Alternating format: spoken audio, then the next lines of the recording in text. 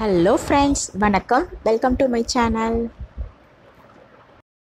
ரொம்ப ஆரோக்கியமான ஆட்டுக்கால் பாயா எப்படி செய்யறது தான் செஞ்சு காட்ட போகிறேன். ரொம்ப சூப்பராக இருக்கும். வீடியோவை மிஸ் பண்ணாமல் பாருங்கள். போகிறதுக்கு முன்னாடி நீங்கள் நம்ம சேனலை ஃபஸ்ட் டைம் பார்க்குறதா இருந்தால் சேனலை சப்ஸ்கிரைப் பண்ண மறக்காதீங்க. ஆப்பம், இடியாப்பம், இட்லி, தோசை, சாதத்துக்கும் சூப்பராக இருக்கும். இப்போ வாங்க வீடியோக்குள்ளே போகலாம்.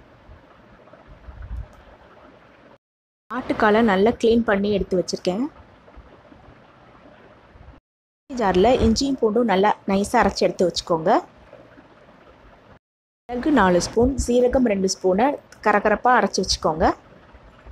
மூடி தேங்காய், சோம்பு 1 ஸ்பூன் சேர்த்து நைஸாக அரைச்சி எடுத்து வச்சுக்கோங்க. அதில் எண்ணெய் விட்டு பட்டை, சோம்பு, வெங்காயம், தக்காளி, கருவேப்பிலை, பச்சை மிளகாய் வதக்குங்க. தக்காளி வதக்கினோன்னே மஞ்சள் தூள் 1/4 ஸ்பூன், மிளகாய் தூள் 2 ஸ்பூன், கரம் மசாலா 1 ஸ்பூன் சேர்த்துக்கோங்க. மசாலாவோட பச்சை வாசனை போகிற வரைக்கும் நல்லா வதக்குங்க. எண்ணெய் நல்லா பிரிஞ்சு வர வரைக்கும் வதக்கணும். தேங்காய் விழுது, ஆட்டுக்கால், தேவையான உப்பு, தண்ணீர் சேர்த்து குக்கரை 10 விசில் வேக விடுங்க. கால் வேக ரொம்ப லேட் ஆகும். ஸோ நீங்கள் குக்கரில் விசில் வைக்கிறது கூட்டவோ குறைக்கவோ செஞ்சுக்கலாம். பாருங்க, நம்ம பாயா இப்போ சூப்பராக தயாராகிடுச்சு. நம்ம தட்டி வச்சிருக்கிற மிளகு சீரகத்தை இதில் சேர்த்து 5 நிமிஷம் நல்லா கொதிக்க விடலாம். கம்ம ஆட்டுக்கால் பாயா தயார்.